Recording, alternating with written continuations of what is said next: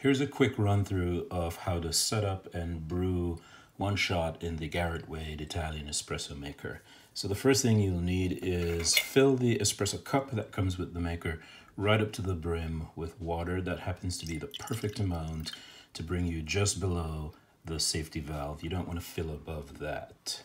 Drop the filter in place, and personally I really like a really full heaping tablespoon of relatively fine, but not the finest, ground espresso beans. Don't pack it. You can even it out and make sure you clear any coffee off of the rim there. And then put the cap in place. And as you can see, the cap has the platform for the cup built into it. Tighten it, but don't crank it down. Just snug it up and then put the cup in place. And let's throw this on the fire and brew it up. Here are a couple of tips for on the stove, mostly around safety. When you get the fire going, you don't need to crank it all the way up to max. Try and match the size of the flame to the underside of the pot. And then I usually keep the handle of the cup over the platform. That way it's not hanging out over the flame.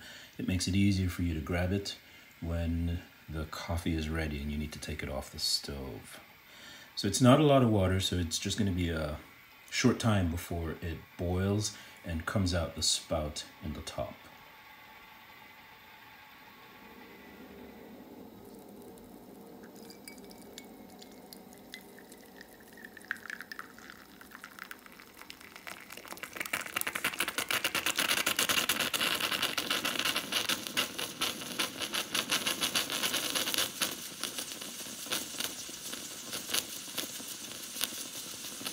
There it is. Once it happens pretty fast.